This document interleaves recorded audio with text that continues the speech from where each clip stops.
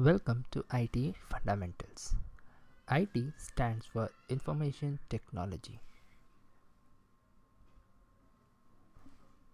In IT Fundamentals, we get introduced to computer hardware, computer software, databases, networking, security, and software development. IT industry is a very huge industry, and if we deep dive into each of the components, they altogether have a different domain to explore. When we talk about IT as a base, one generally works with different components like keyboard, mouse, scanner, and various input devices and services through which data can be passed as input,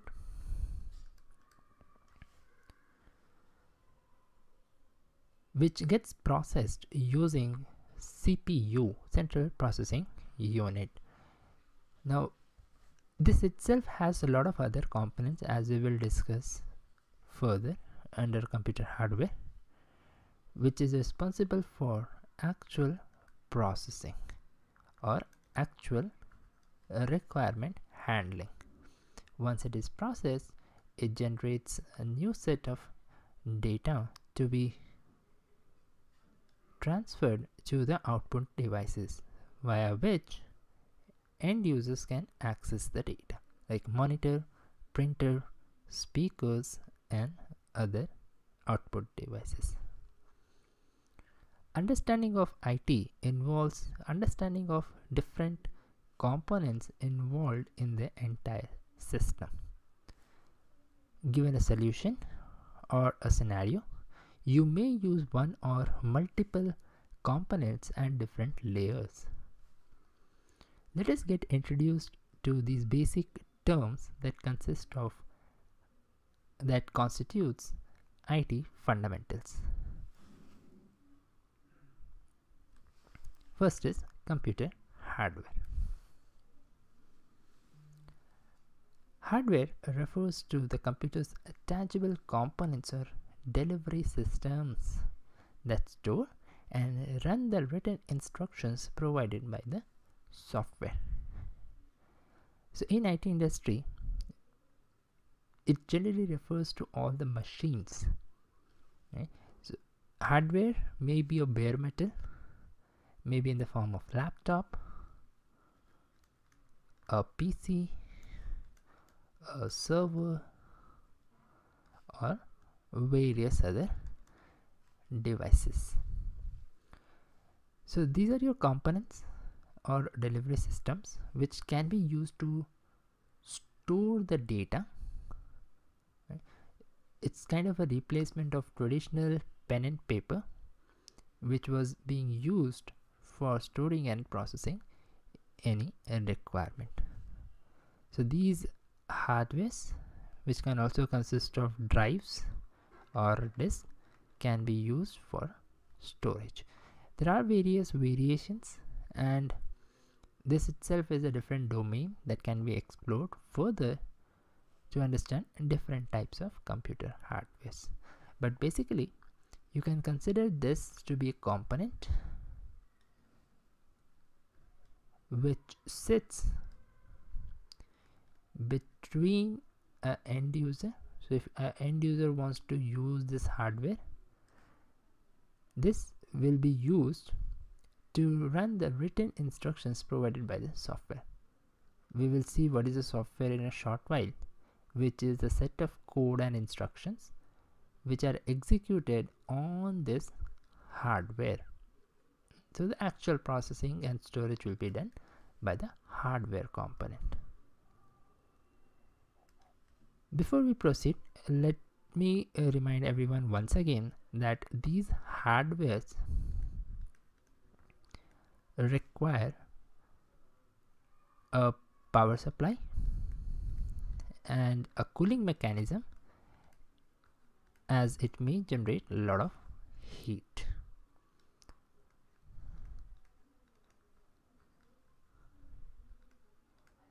And everything at a hardware level is worked around only with zeros and ones. Right? This is your low and this is your high. So machine level languages understands only zeros and ones. Then we have the software component, which is a set of instructions, data or programs used to operate computers and execute specific tasks. Most of the requirements are converted into computer softwares. These are again of different types depending on the level and the kind of requirement they are fulfilling. Even a basic operating system is a software. Then we have softwares helping you to achieve a specific task like file conversion, playing a media, for example audio and video. Right, so these are nothing but different task requirements for which people have developed different softwares, and you can use them as it is. So again, these softwares, there are developers who develop these softwares, there are testers who test these softwares, there are users who use the software, and so on. There are numerous languages offering different set of features that can be used to write these instructions at different levels. For example, C, C++, Java, and others.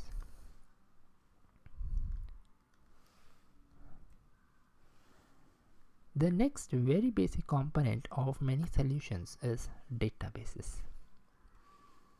A database is an organized collection of structured information. So the data or information can be of different types. It can be structured, that means it has to follow specific syntax, mostly in a tabular format. Or the data can also be unstructured, but databases mostly consists of data in a tabular format. So when your data is getting stored in an organized manner, they are typically stored electronically in a computer system. So this is a set of, or it's an organized collection. So when you work with databases, it's an abstraction of how the data is organized electronically. That means using zeros and ones on the hardware, and is used by database administrators who are well versed with a query language and different languages to operate with different databases. For example, let's say we have a movies database. So in this there will be a table.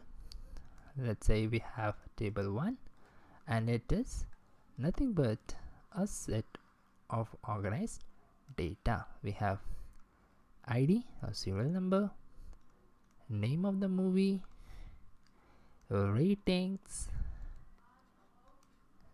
genres, and so on.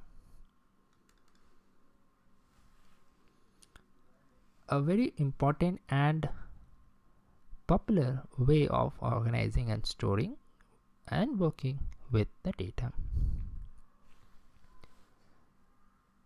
Next we have networking. In today's global world,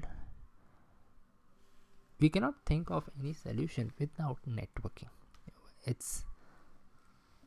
The world runs on internet, and internet is called a network of networks because it's a global network of computers that are linked together by cables and telephone lines.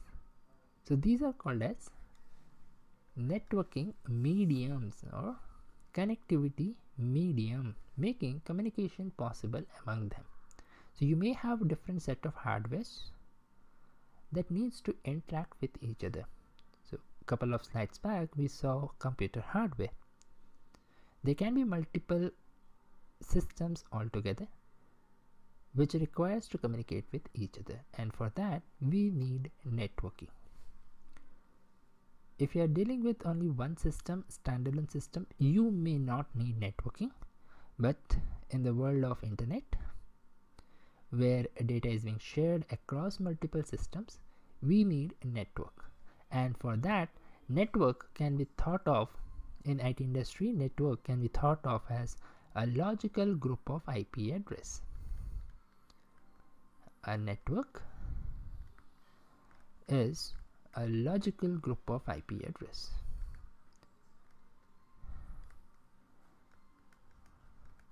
Which are then used to communicate among different systems who are assigned these IP addresses. Internet is also a network. This is the global network which includes everything and hence is represented by the CIDR notation of 0.0.0.0/0. If we want a subset or a group of IP addresses, we can also represent them with some numbers. Let's say 10.0.0.0/24. This represents what are the bits which are fixed.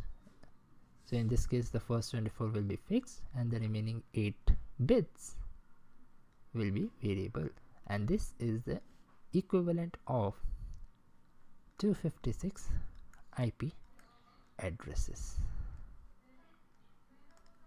So these IP addresses, once they are assigned to different systems, can be used for communication in IT industry. The next basic component is security. I know it's a very popular term.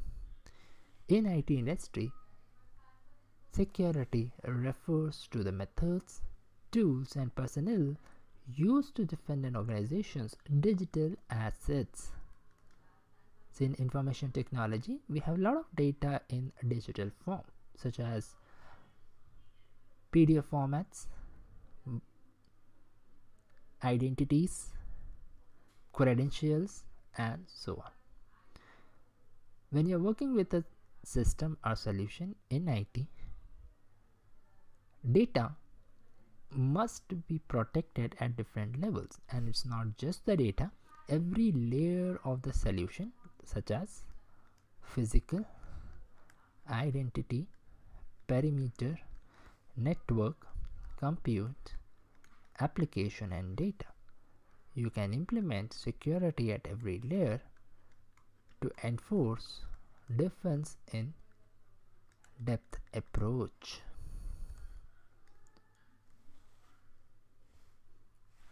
There are various tools and services as mentioned at different levels which help the end users to implement security at every layer. Last but not the least, we have software development. Once you have all the components ready in the form of security, networking, databases, software, basic software and hardware, we have software development, which refers to a set of computer science activities dedicated to the process of creating, designing, deploying and supporting software. So it generally involves every layer, right from a basic operating system, dependency on hardwares. So if you look at a simple application in IT industry, it will have dependency and configuration requirements for hardware, software, supporting software like base operating system and drivers, networking component so that people can reach out to this application and this application can interact with other systems, databases, application and can interact with databases, use it to store the data and retrieve the data, as well as security. These applications can be a multi-tier application depending on how the developer wants to go ahead with the development process. This may be a huge process or a long-term process which are implemented with the help of different methodologies like Agile and Waterfall. Again, it requires the knowledge of different languages and frameworks for the entire process to complete.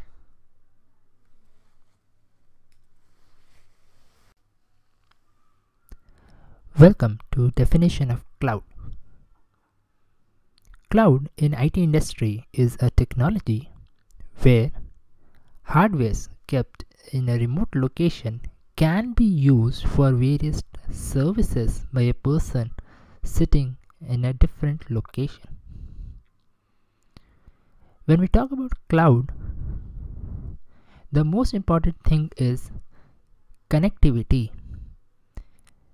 The end user must have access to a good internet connection so that sitting remotely, a person can use his or her own system and connect to that data center which is providing you the services.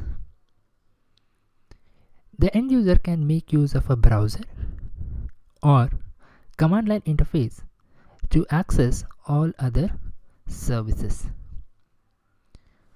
So if we look at the definition of cloud, cloud services are infrastructure, platforms, or software that are hosted by third-party providers and made available to users through the internet. So these are nothing but a set of services at your exposure. If the end user has enough expertise, they can control the entire infrastructure as well of the entire solution. If not, they can also make use of the platforms given to them where they can host their solution, both in the form of applications or softwares. Even if they are not comfortable with the platform where they need to develop and build their application from scratch, they can also make use of ready-to-use software as a service offered by the cloud service providers. So in order to exploit and understand cloud computing, the basic understanding is you as an end user is using the cloud services offered to you by connecting to those hardwares over internet. It will be a public internet in case of public cloud. It can be a local intranet in case of private cloud. So what constitutes this cloud computing? Right? As an end user, yes, you will only be requiring a simple browser if you want to make use of the portal to access those services, or if you are well versed with the commands, you can also make use of command line interface. Now the basic building block of cloud is a data center. Data center can be thought of as a building.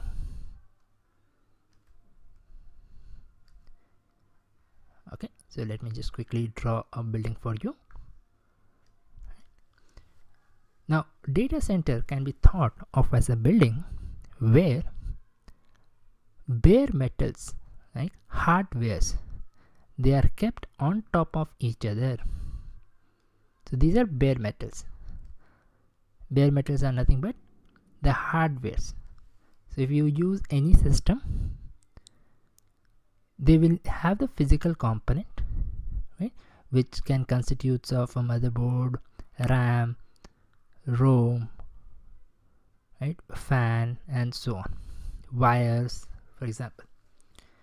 So data center is nothing but, you can think of it as a building where bare metals are kept on top of each other, which will be used for offering you various services. And when it is done on a larger scale, yes, you can expect it to generate a lot of heat, and they also require connectivity among themselves. So if we'll go by the definition of data center, it is a large group of networked computer servers typically used by organizations for the remote storage, processing, or distribution of large amounts of data. So these are nothing but various types of services, examples of services that can be offered using data centers or cloud. The definition of cloud says it is a set of services offered by third-party providers. So how these providers are going to provide you those services? With the help of data centers maintained by the third-party providers. Okay, so what is a data center? It's a set of hardwares, bare metals, kept on top of each other, controlled by a power supply and a cooling mechanism.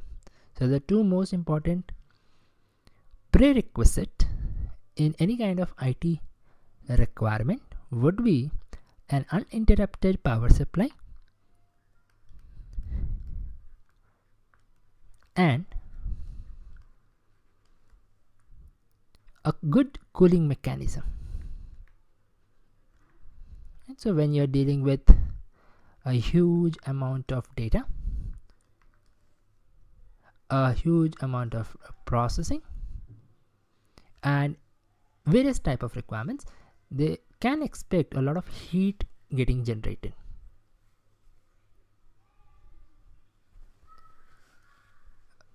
Okay, so I have got an image of a data center for you, right? So this is, you can see that these are the bare metals kept on top of each other. And so it's a various set of racks which are kept up deep on top of each other, controlled by a good cooling mechanism and a common power supply.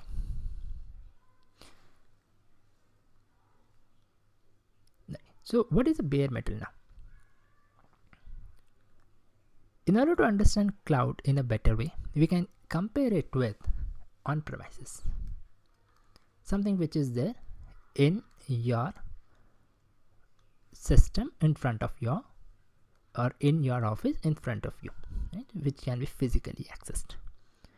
So when you want to use any service, let's say storage, you want to store some data, you can store it on a pen drive, for example, right? So in order to do anything, you first require a physical component. So if we talk about a layered approach for any kind of solution, the first layer is hardware. This is what is called as bare metal.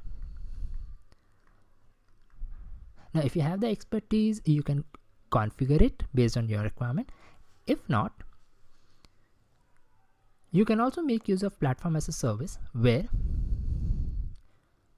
the platform will be given to you by the service provider, which can constitute of operating system and some basic softwares.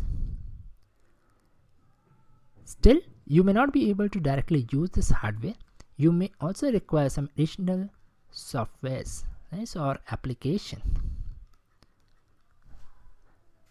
Now in software as a service, you can directly make use of the software itself, which is being provided as a service for you. We will be deep diving into SaaS, PaaS and infrastructure as a service in our next lesson. These are your different types of services. Okay, so What happens in cloud is every component, everything, right from your base hardware to your application and data, will be hosted in a remote location using these data centers. And how can an end user access it? So if I compare it with on-premises, the end user will be accessing the entire solution physically, whereas in cloud, the end user will be accessing everything remotely, right, using internet. So in case of public cloud, which again we will be discussing in a further module, it's public internet, and in case of private cloud, it can be your local intranet also. Cloud models. In the previous module, we went through the definition of cloud, which is offering of services with the help of data centers, which is a set of bare metals kept on top of each other, controlled by a same power supply and cooling mechanism. Next we have cloud models, also called as deployment models. Cloud deployment models. Cloud deployment model identifies the specific type of cloud environment based on ownership, scale, and access, as well as the cloud's nature and purpose. So these are different classifications done based on who is providing the service and who are the users. So who is a provider and who is the end user.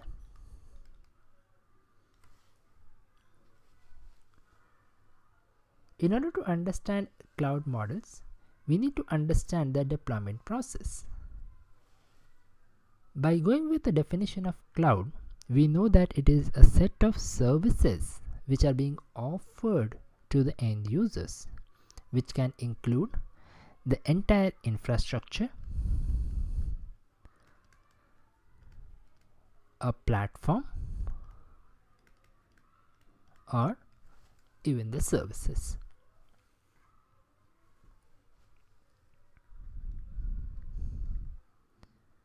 Or software as a service.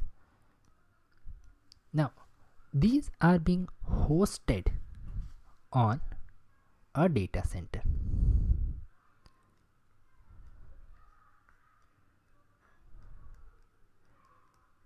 In order to use this data center remotely, the end user only needs internet. Hence, the location of data center is not revealed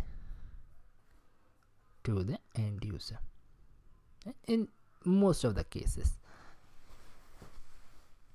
Depending on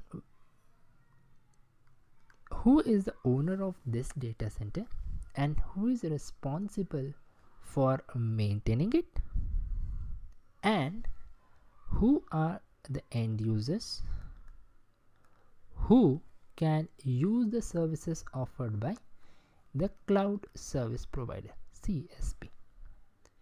Based on these permutation and combination, we have different types of cloud computing deployment models, such as public cloud, private cloud, community cloud, and hybrid cloud. Let us look at the definition of cloud models. There are 4 cloud deployment models. We have public, private, community, and hybrid. In addition, we also have a multi-deployment model, which we will see later. Each deployment model is defined according to where the infrastructure for the environment is located. So it's basically based on two factors: where is the data center and who are the end users.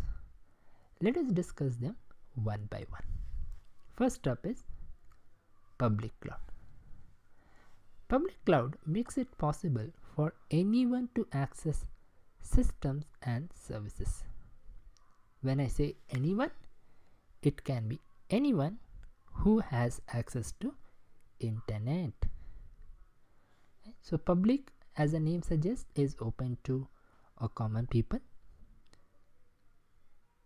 Anyone who wants to use it can simply go ahead and sign up, and the sign up process does not involve any prerequisite. Okay. They may use their any social profile as well to sign up to the public cloud portal. Public cloud portal. Create an account and get started by using those services.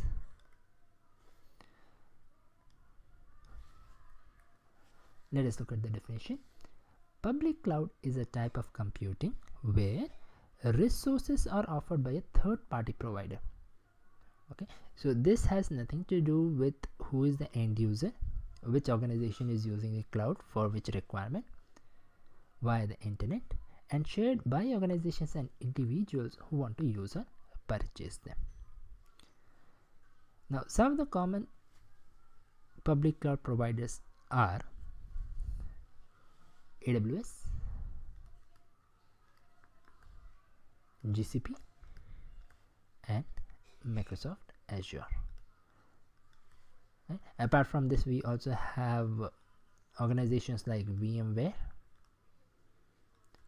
Alibaba, and others who provide services to common people. Right? So in order to use services offered by these cloud service providers, one just needs access to internet, and they can go ahead and sign up and create an account without any prerequisite. It's publicly available. Next we move to private cloud.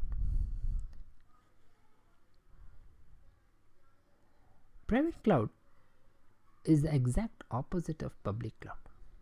It's a one-on-one environment for a single user. Private means the one who is the owner of a data center is also the user of the data center. Owner of the data center is also the user of the data center. So it's not available to everyone. It is not available over internet. It may be available in the local network, in the private network, and it may be protected by a very powerful firewalls and under the supervision of the IT department. Some of the advantages it offers includes better control, customization, and security and privacy. Right? So this is your private cloud, which is also known as internal cloud or corporate cloud, where all hardware and software resources are dedicated exclusively to and only to a single customer. Right? It says single, but it can also be a group of customers belonging to the same organization. But the key thing is the users will also be taking care of their data center. That means they are also responsible for their maintenance, power supply, and cooling mechanism. Next we have community cloud. Community cloud can be thought of as a distributed system created by integrating the services of different clouds to address the specific needs of a community or a business domain. It's a shared cloud computing service environment targeted to a limited set of organizations. Right? So this is a private cloud. Okay, it can be a data center. So let's say this is our data center. Now the users can belong to, so let's say this is my user 1, user 2 and user 3. They can belong to a limited set of organizations. And so it's not everyone, and it is also not only one single user as in the case of private cloud. It's a limited set of organizations. So the set of users is limited, as well as the set of services which are being offered may also be limited. Then we have hybrid cloud. Hybrid is a combination of public and private. It's a mixed computing environment where applications are run using a combination of computing, storage and services in different environments, which includes public and private. So some part of the solution may be hosted on or deployed on public clouds like AWS, GCP and Azure, and some part of the solution may be hosted on on-premise data centers, also called as edge locations, or in the private cloud also. Okay, so if you look at the entire solution, it will be using a mixed computing environment. Now there is one more type of cloud model called as multi-cloud. So this is similar to hybrid, where there is only one change, right? It's similar to hybrid cloud deployment, but instead of merging private and public, multi-cloud uses many public clouds. It's not restricted to only one public. You may use a combination of different public cloud services offered by different cloud service providers for the entire solution. Now when you compare all the different types of cloud models that we have seen, when to use which one? So if you compare all of them, one is the management of the entire resources of the solution, the other would be your flexibility, then your cost. And remember, your private clouds are more costly compared to public clouds because the maintenance will be in your hand. It's your responsibility to maintain the entire solution, as well as then different other factors around cloud services. And we have security, complexity, reduced latencies, high availability, and so on. So depending on the usage, one can go with a different type of cloud deployment model. So there is just how the cloud is being deployed, not the solution. And the solution will be deployed by professionals, which may include developers and solutions architect, using these data centers. Cloud services. We have covered basics of cloud. Now if we look at the different types of services, what is a service? Something that takes an input, does a job and returns the output. In terms of cloud services are various services which are being offered using the data centers maintained by cloud service provider. So these services can be for various requirements like networking, notebooks, mobile applications, PCs, servers, databases, etc. These services are applications, so they can be ready to use applications, or even the infrastructure resources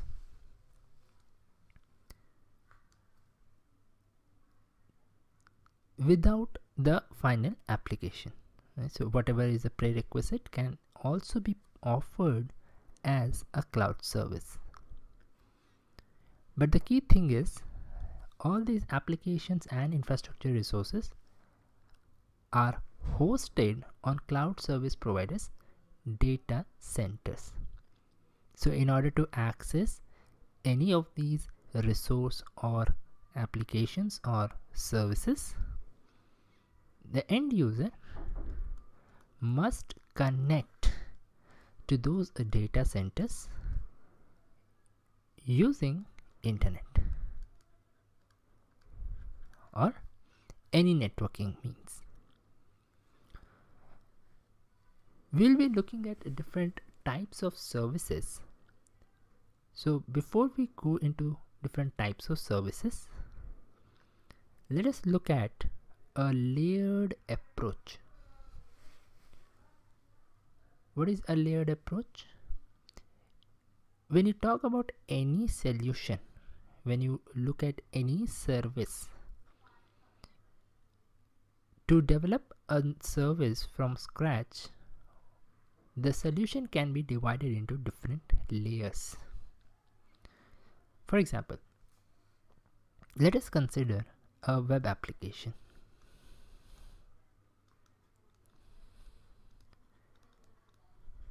So the end user needs to use this web application, and as a cloud service provider, we need to look at a solution which can take a request, web request, and respond accordingly. So before you even get started with writing codes and the functional requirement, the very basic requirement is the hardware. So this comes as your very first layer. Without hardware you cannot do anything. The bare metal that we call it, the bare metal which is used. And so in case of cloud, this will be nothing but your data centers. The next thing would be, the next step or the next layer would be your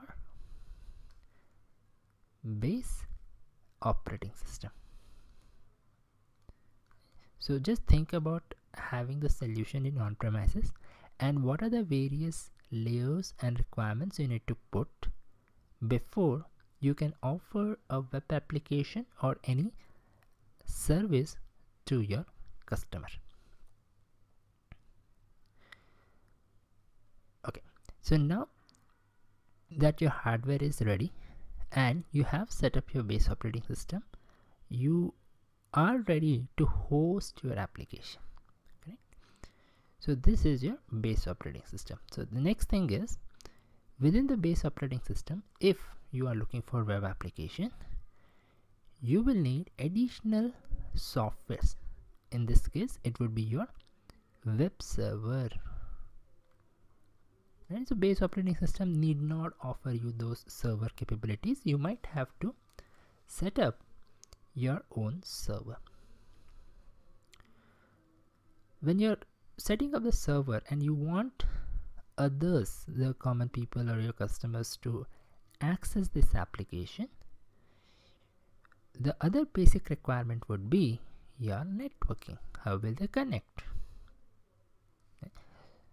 So I can go ahead and add another layer, which is a networking layer, and the best component that describes this networking layer would be your IP address,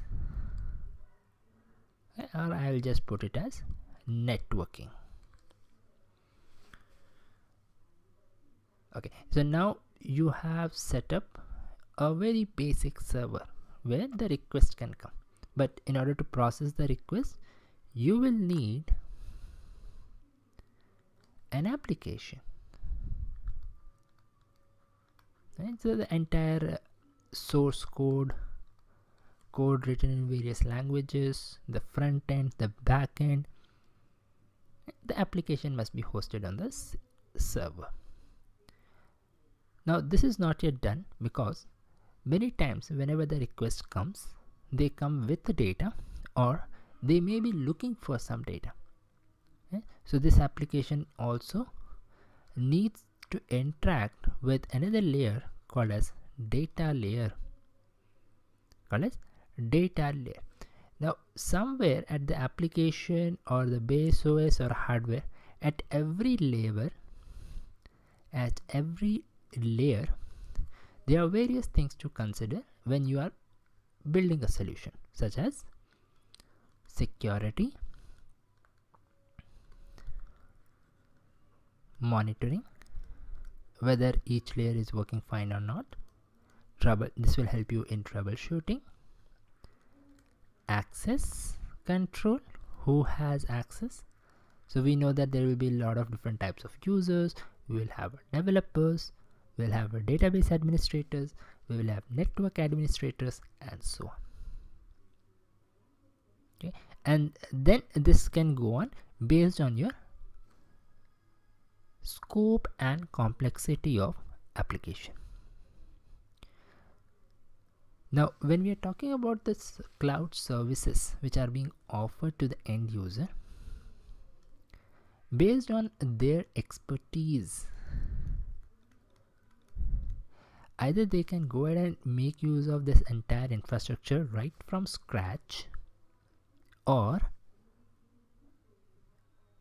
if they don't want to maintain those infrastructures, they can also directly use ready to use softwares or applications for their solution. So to do that, all the different services which are being offered over cloud are categorized in different categories. So let us look at what is a layered approach. A complete solution consists of various layers. Right? These types of services are defined based on who is responsible for which layer. So if I talk about the same set of layers, and as an end user you want to use this solution in your system or your bigger solution, say, if you want to configure and manage every layer right from your hardware and base OS as well, this is categorized as infrastructure as a service. Now if you don't want to take the burden of managing the hardware and the base OS, which is a very basic requirement, you can let the cloud service provider handle the same and use that platform to build your application. So the next category is platform as a service. Now let's say you don't even want to build your application, and so there are a lot of standard applications like mail transfers, cloud storage, etc. So if you directly want to use that ready to use softwares, you can also go with software as a service, where you will only be responsible for the data layer and rest of the layers will be taken care by the cloud service provider. So let us look at the three standard types of services. Apart from this, the services can also be categorized in different other categories, like such as code as a service, function as a service, automation as a service, and so on. Right? We will not deep dive into all this. We will be looking at the most popular three types of services, which are infrastructure as a service, platform as a service, and software as a service. Okay. The first is infrastructure as a service. Infrastructure as a service is a cloud service model, right? It's a model, it's a type of service which offers on-demand infrastructure resources. So the key thing is the bare metals, the resources to be used, such as compute, storage, networking, virtualization to business and individuals via the cloud. You can think of infrastructure service solution as a replacement of your on-premise setup. Okay, think of any requirement. What is the first thing that you try to do is gather the entire infrastructure, which can include the bare metal, the basic operating system, a very basic setup which is given to let's say a developer or a IT professional to get started. So for example, you might want to use a virtual machine. So you can specify the very basic details like size, RAM, base operating system, IPs, and so on. And then you can control all these parameters. This is what infrastructure as service refers to, where you have a control over the entire infrastructure that you want to leverage from the cloud resources. So once you have set up all these values, a VM will be set up in the data center which is being maintained by the cloud service provider, and you as an end user can log into that VM and use it accordingly. Here, the hardware security, the physical component, is the responsibility of cloud service provider. But apart from this, what is the configuration and what is the basic setup? It's all taken care by or will be controlled by the end user. Now, what if the end user is not comfortable with those terminologies and technicalities, and they still want to use those cloud resources? They can move on to platform as a service, where a complete development and deployment environment is given for the end user to deliver or to build your entire solution. Okay, because we know that for building any kind of IT solution, you will need a resource.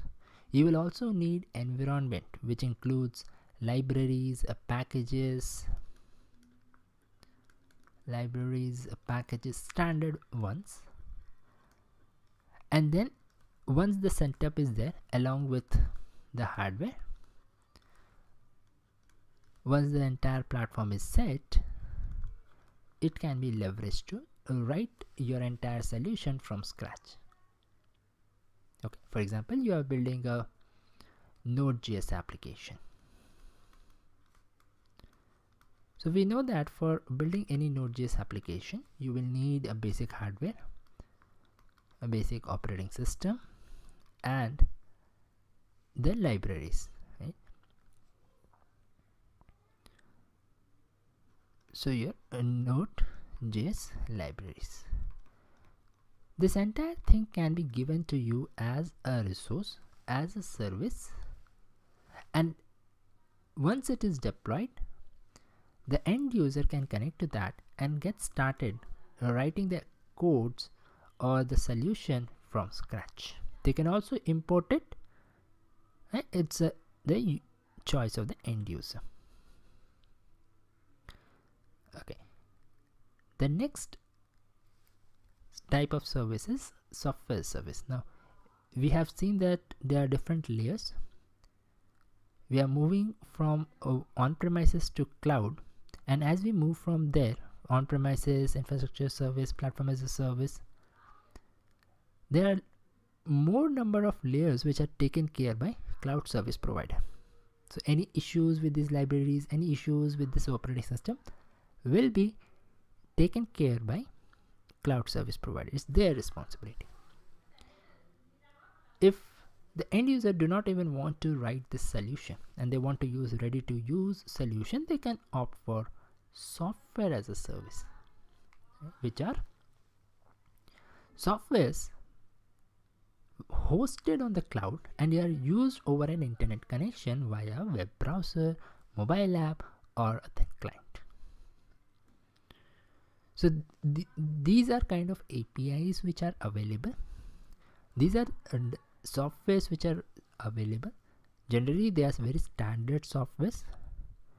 If you're looking for a custom one, you might have to develop on your own, but if you have a requirement of a standard softwares like a mail exchange, a photo collage, or a storage database, you can offer software as a service.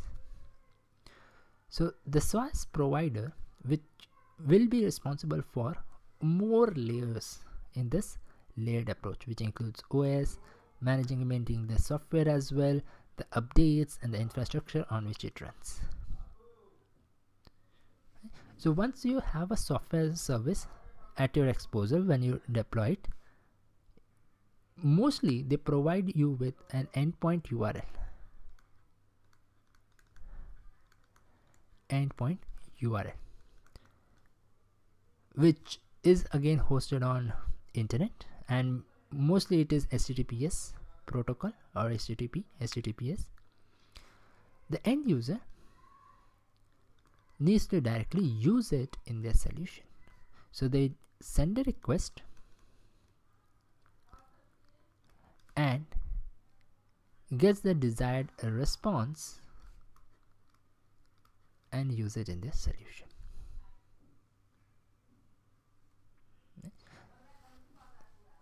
Let us look at some of the examples in each category.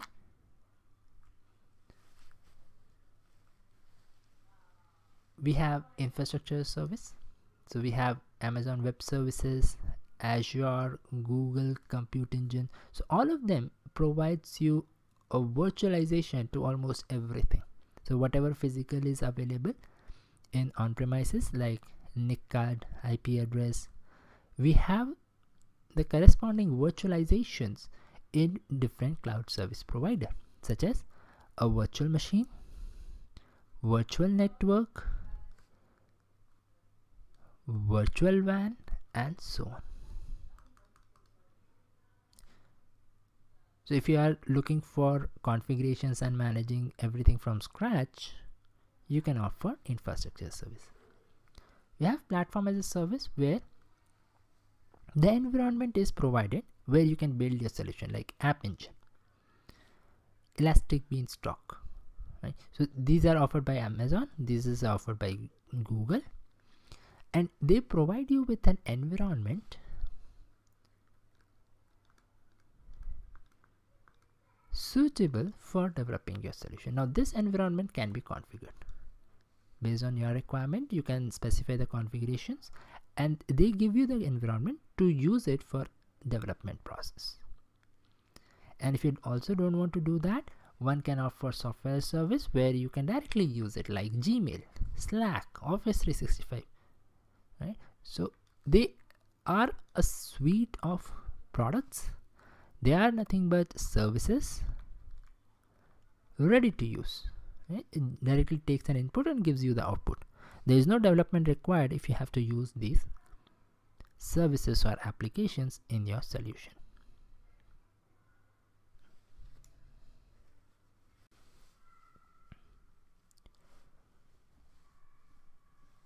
Let us look at some of the use cases of cloud.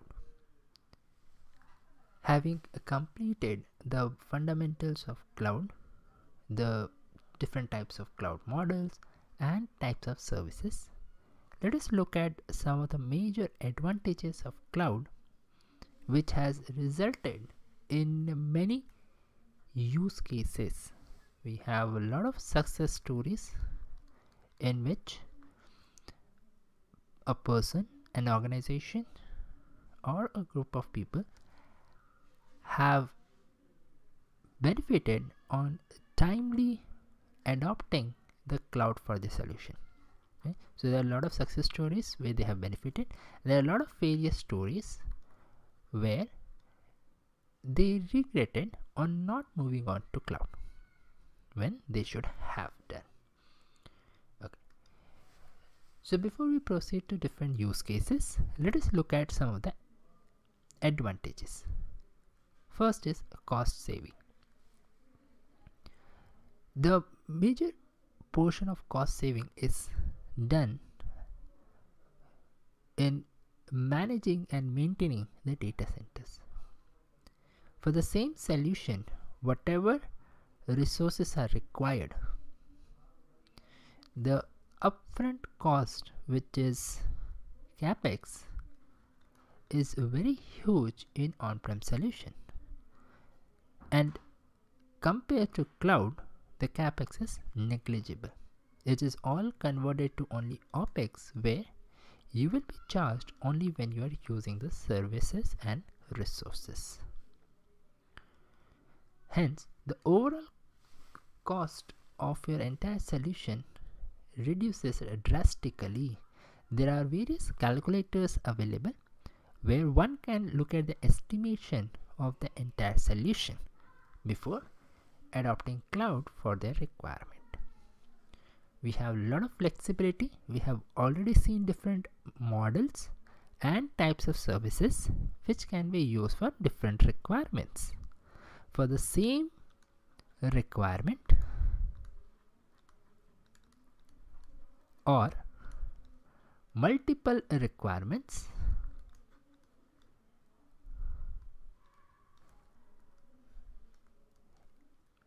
the solution can be built using either only one resource or multiple resources. So there is a lot of flexibility among cloud services which can be leveraged by the solution architects. Then we have covered cost saving, flexibility. Then we have 24/7 availability. Right?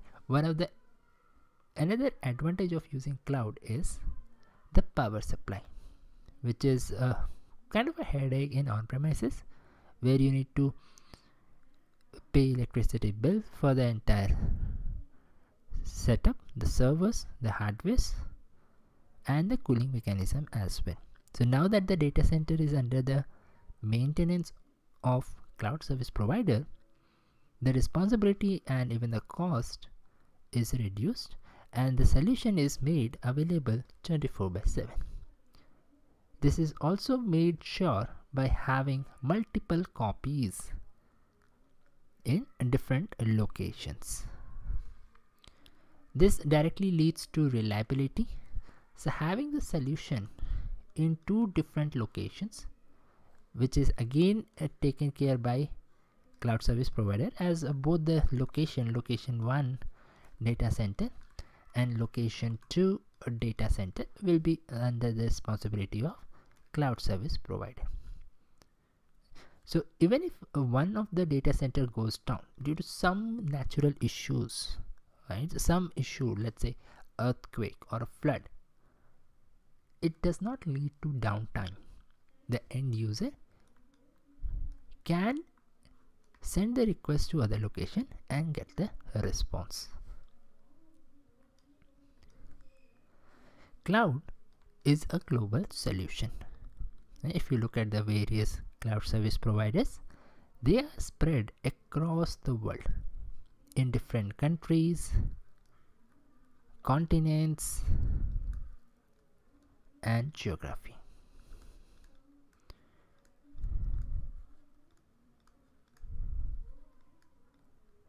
Now there's a huge power, the storage, and the number of data centers available, which can be leveraged by the end user and hence can be used for literally unlimited storage.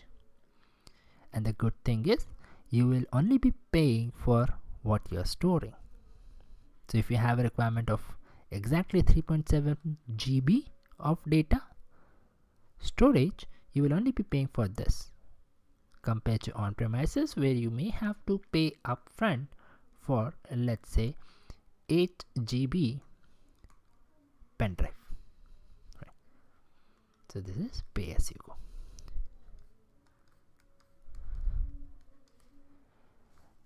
Some other standard advantages of cloud include scalability.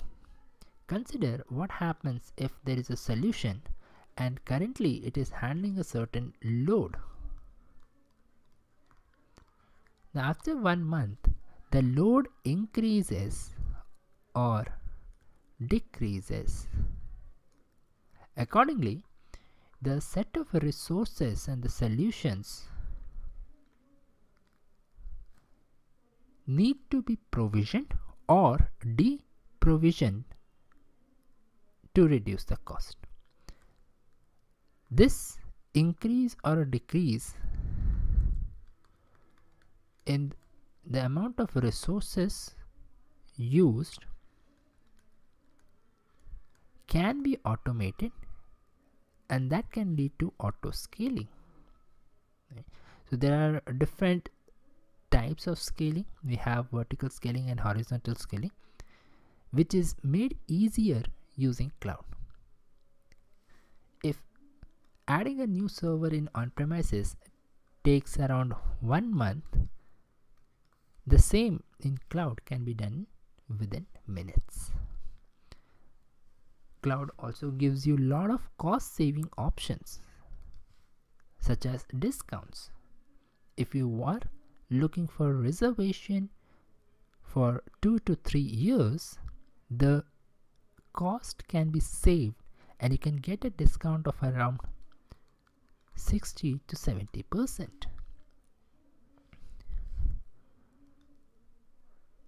To back up the data, you will only need to go and make some few clicks, and it's very easy to back up and restore the entire solution. Not just manually, but it also offers you the option of automatic backup and restore. When you are opting for platform as a service, since the platform is offered to you by cloud service provider, they will also take care of automatic software updates, and the performance as well can be monitored, can be handled, can be scaled if required in cloud solutions. So all in all, I mean, these are only few of the advantages offered by cloud services. Compared to an existing on-prem solution, there are a lot of advantages which cloud offers. Let us look at some of the standard use cases where cloud has benefited the common person. First, the backup. One of the major advantages of cloud is literally unlimited amount of storage it offers. Now, IT professionals know that having just one copy of your data on site opens up to various vulnerabilities. What happens if there is a power outage? What happens if that disk got corrupted? Cloud services can provide mandatory default replication of the data, can also provide mandatory default backing up of the data, not just the data but the entire solution. So having a solution in only one location can lead to various vulnerabilities. You never know, there might be a natural disaster which can lead to the solution not responding.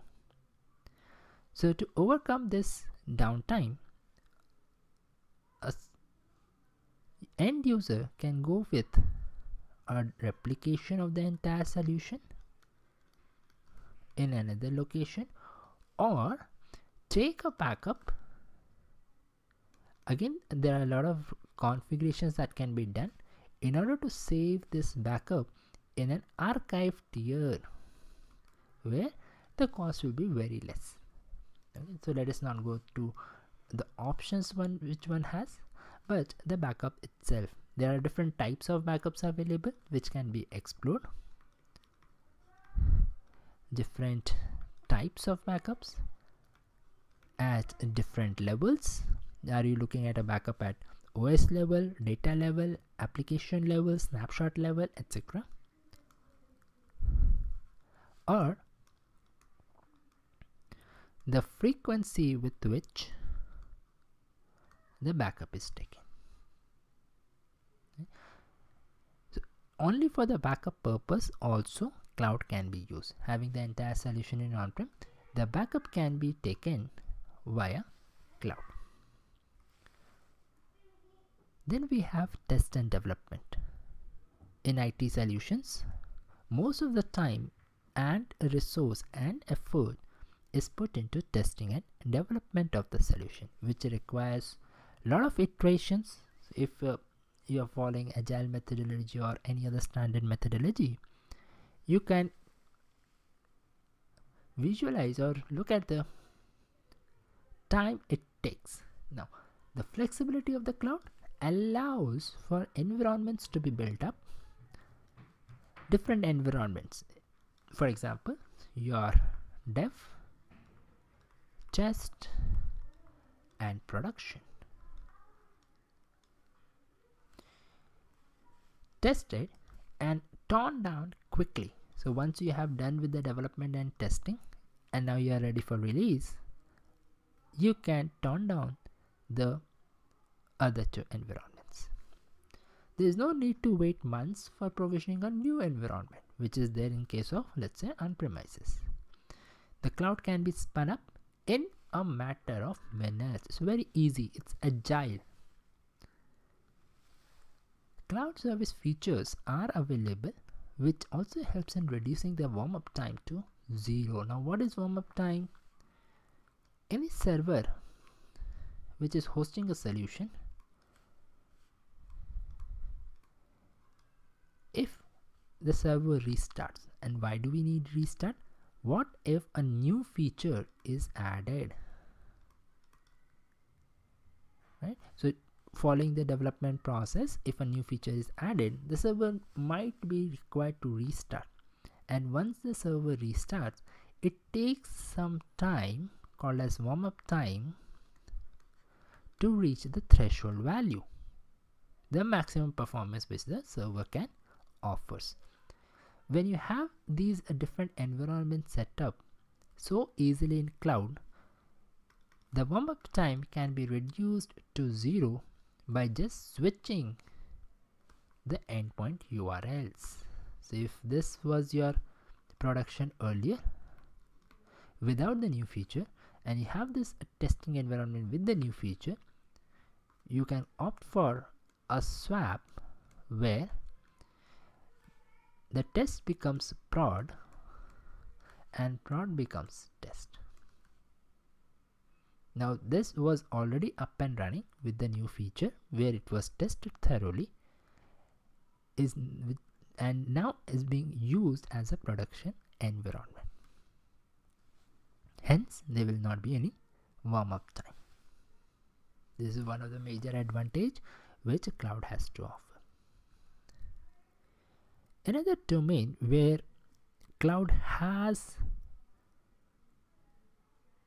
brought about a revolution, I will say, is big data analytics. Before introduction of cloud, if someone wants to even get started in big data analytics, needed to think multiple times about how to get the data, how to store the data, how to do the huge processing, how to handle complex algorithms and parallel processing.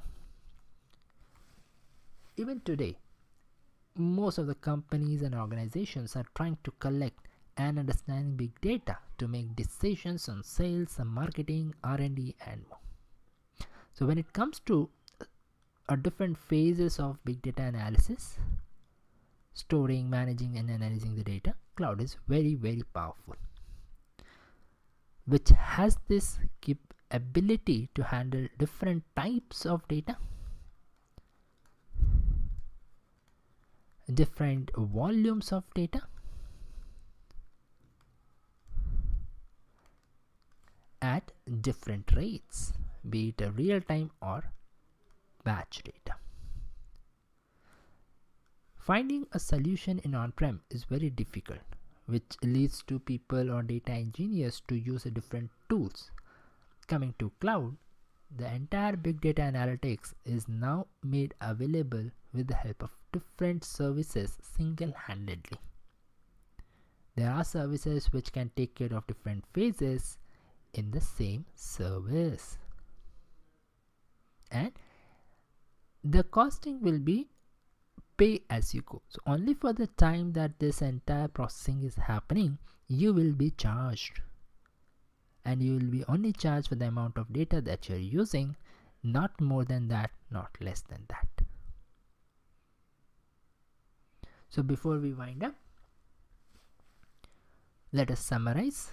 We have seen some use cases around big data, test and development, backup, along with various features that it has to offer.